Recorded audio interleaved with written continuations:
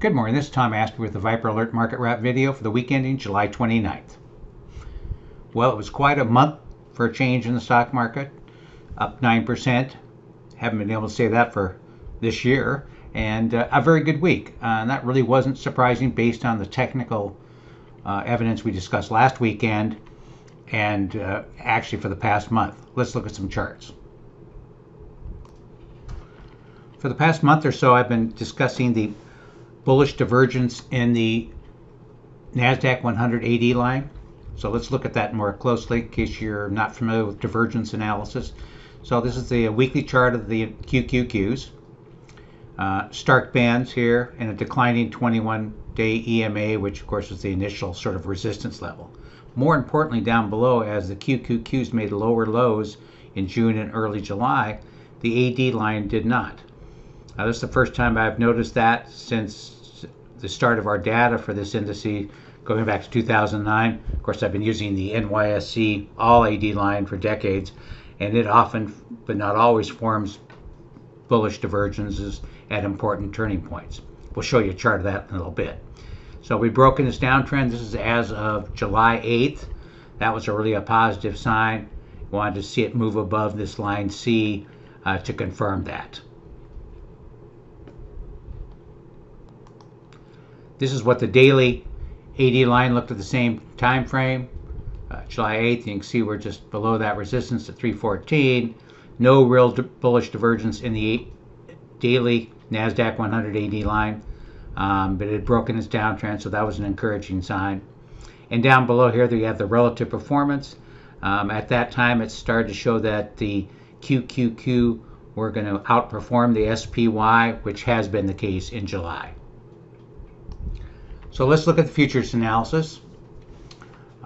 Let's look at the daily first. The daily had turned positive back here on the 19th of July, an entry point of 39.47, and really didn't do much that following week. Kind of just drifted lower, stayed within some pivot levels here.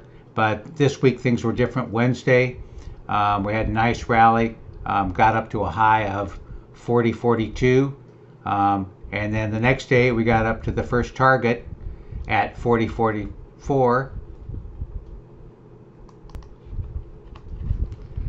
and then on Friday we got up to a high of 41.44, so we hit the 3 ATR target at 41.3276. The next target is at 43.09, and you can see we're getting up close to the Stark bands here. And we're a bit overextended. The 20-day EMA is well below the market. Indicators are positive here on the daily analysis. And we drifted lower. Our first target was 39.1186. We got down here to 39.13 and change, but never hit the first target. Flipped back to positive here at 5:20 a.m. on the 27th. An alert was sent out to reflect that with a new stop. You can see once again Jerry's dynamic stop did a great job, just keeping you right on the long side here. First initial reaction on Wednesday to FOMC meeting and people's perceptions.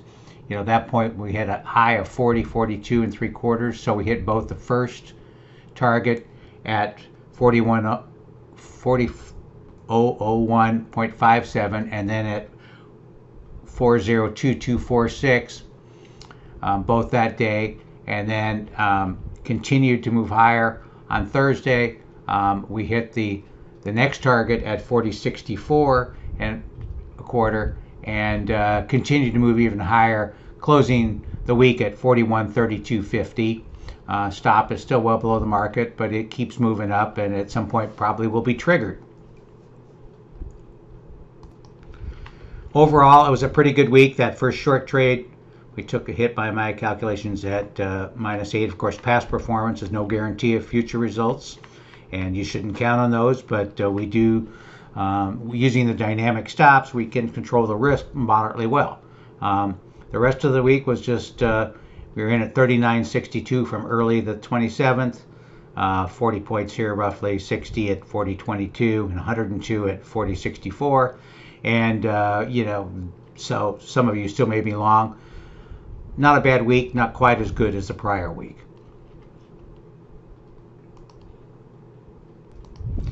In a subscriber-only session later today, I will be talking about some of the indicators, but it's important to note that the signals, reversal signals, are based on the price action, not on the indicators. We provide those because I like to study both the relative performance and the stochastic confirmer and the volume patterns. But in the futures, just following the reversal signals is what is recommended, because they are totally objective, whereas the analysis of the indicators is subjective, but can be helpful in other areas. So let's look at the SPY daily basis. Nice run here. We got right close to that perfect little pullback. This is why I find the 20-day EMA to be so helpful. Some of you should have gotten a trading lesson based on this, and if you haven't, drop us a line and we'll send you one. And we pulled back here. The low on that day was at 389.95. The 20-day was at 388.65, and then we accelerated to the upside here. The AD line, broke its downtrend. Now looks ready to challenge the major downtrend here at line C. We did move above the daily start band on Friday, so and the 38.2 fib retracement level. That probably hits some stops. The rest of the stops are probably, above these highs here, and the 50% level at 421.08. 61.8% is at 434.98, and the downtrend around 438. So certainly, if you got above 4,400, you're going to probably get most of those bears to change their tune. Let's look at the QQQ. Not yet reached the 38.2% resistance at 322.54, 50 at 339. The downtrend 328.67. Feel pretty confident that within the next week or so, this downtrend will be overcome. AD line in a clear uptrend. Its moving average is also rising. Volume picked up on Wednesday, but tailed off a bit. So it'd be nice to see a really strong, over 75 million volume day here in the near future. That would help support the bullish case. A little closer look at the NYSE All AD line. You can see it did form a daily, but not a weekly bullish divergence here at this low. We had an intraday low here, higher lows here in the AD line. We moved above this downtrend, through this resistance rather than the downtrend, a week ago. That was a very good sign, and based on my trend lines, we've just overcoming the major downtrend, which is a very good sign for the intermediate term. There's also been some improvement in the NASDAQ high-low analysis, which have been very weak. Those of you who read the article on Viper Report about that, that's what helped indicate the major slide in the top at the end of the year. So, they're rising. I'd like to get, well above this peak here. But it's encouraged that the number of new lows have been drying up. That's what you want to see at a turn. So that's all good. 1300 is the downtrend in the NASDAQ composite. So that's not far away from current levels. That could easily be hit with some follow-through buying early next week. This weekly chart of the S&P shows that this 4177, that was basically the high in May, the March high at 4637. Most encouraging thing on this chart, well, two of them, the NAAIM equity exposure finally appears to have bottomed out this week, so that's good. I'd like to see it move even higher, above 60% or so next week. That will be a sign the institutions are moving back in the market, which is what's needed.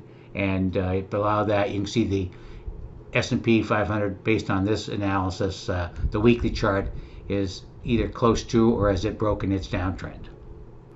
So it's been a good month for stock picking. This is the current positions as of the close on Wednesday. The position we currently have in there. So it's been a nice stock picking market. I would expect that to continue. They're much cleaner sometimes than the averages. Took a couple nice gains in Treehouse. DG International is really a rocket ship. Our open position as of Wednesday's close is up 16%. It's even higher than that now. So we took 14% there, 14%. SEMO was not quite so good. We exited part of the position at 86.36 to reduce it because I didn't like the way it was acting. Stopped out of the rest, so that was not great. And last week we got into Canadian Pacific and into Walt Disney. And if you go to Viper Report, the entire Viper Hot Stocks issue for Thursday, the 28th is posted if you'd like to take a look.